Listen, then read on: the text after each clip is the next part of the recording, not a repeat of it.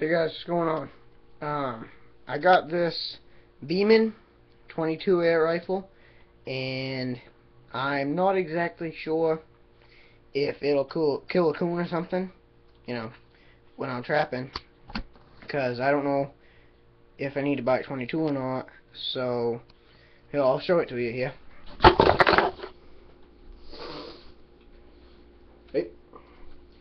Got a 4x32 scope on it. It's nice. It pumps really hard, you know. Well, not really hard, but you can tell it's got power.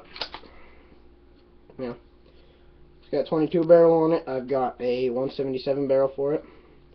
So, if you can tell me if it'll kill a coon in my trap, let me know.